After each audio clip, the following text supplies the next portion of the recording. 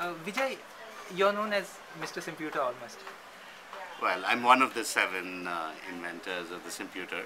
So Looking back at it, I mean, it made a huge dent on the full ICT for D debate and things like that. First, the negatives. The product didn't work. Why? well, there are always different ways of looking at retrospectively at things like this. But I think what is very clear is that we didn't anticipate the arrival of the cellular phone and So fast. so as fast as it did. And the connectivity infrastructure that we kind of assumed was really sort of landlines and STD, I see. booths and so on. And so the technology had been developed really around modems and connectivity through landlines and so on. And I think to sort of re-engineer it into sort of the cellular technologies would have taken effort and Yeah. finances and so on, which we didn't have at the right times Right. to be able to take that forward. So, do you think India is prepared for software but not quite for hardware innovation? I think we don't quite understand the game in hardware very well.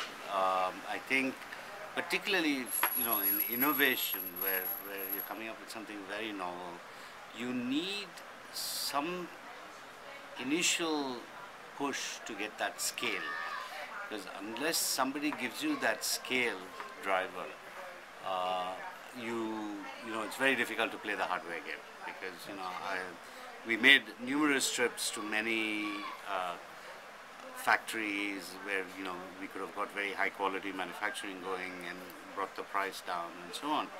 But they all insisted on orders on the of 100,000 pieces or or thereabouts, and we didn't really have the financial muscle to do that. And if, on the other hand, if say the government or some agency had given that initial order of, of a large number of pieces, I believe it would have worked.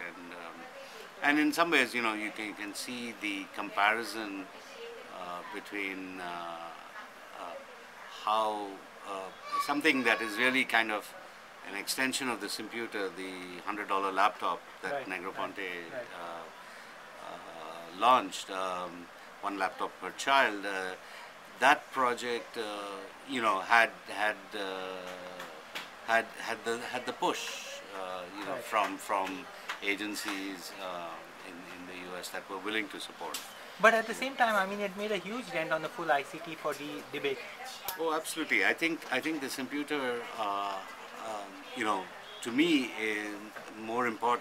most important is a meme, right? It's an idea that we can build, complex pieces of hardware That serve people's needs. that serves people's needs, and Maybe goes against the paradigm of computing, personal computing. Sure, I think in many ways, the Simputer grew out of the thinking or the thought process that of an interdisciplinary group in Bangalore had gotten into to study ICT for development. And if you recall, in 1998 there was something called the Bangalore Declaration, and there were anthropologists like M.N. Srinivas and others who had been involved, and so we were thinking about this really from a development perspective, and the Simputer was an obvious choice of in fact we thought of the paradigm of a transistor radio and what it had done, and a handheld, a small device that gave information and gave useful information. And very briefly, of your present company, Strand Genomics, or in the new Avatar, what's it doing? How would you explain it to a layperson?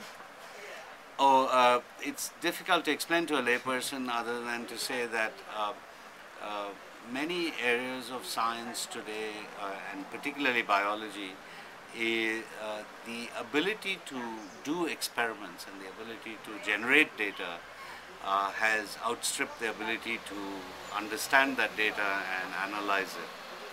And so Strand, is a company that is positioned to meet that need I see. of analyzing and interpreting what the data is saying. I see. So in a way, you've probably heard of business intelligence, Right. which has done a lot for business data. And similarly, Strand provides scientific intelligence I see. for biologists and biological data. Thanks so Right. much and pleasure meeting.